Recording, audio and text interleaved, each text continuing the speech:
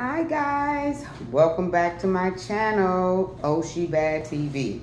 And today on my channel, I'm gonna just do a quick tip on how to clean your chicken. All right, so it could be chicken breast, legs, thighs, just chicken. It could be a whole chicken as well. All right, so today I just have some breasts.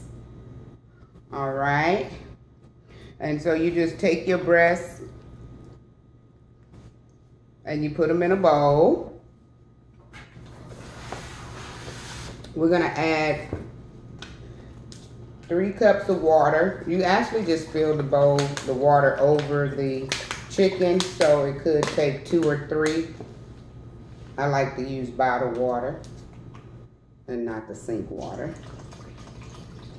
All right, now I love to clean the chicken this way because it really takes out all of the geek out of it, okay?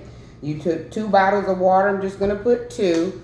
You also add a little salt.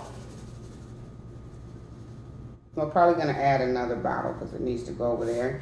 You add salt, and then you have vinegar, all right? Now remember, this is clean, clear water that I put in there. And you just put a little bit of vinegar in there, and what that's gonna do is gonna break down all that stuff that's up under the skin. So when I come back and show you, you will see exactly what this actually does, okay? And this will just be a quick tip on how to clean your chicken.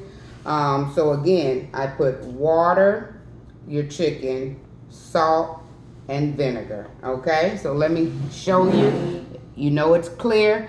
I'm gonna put it in the refrigerator for about a couple hours, or just as however long you take to clean your chicken, and then I'll be back to show you what it looks like before I wash it again.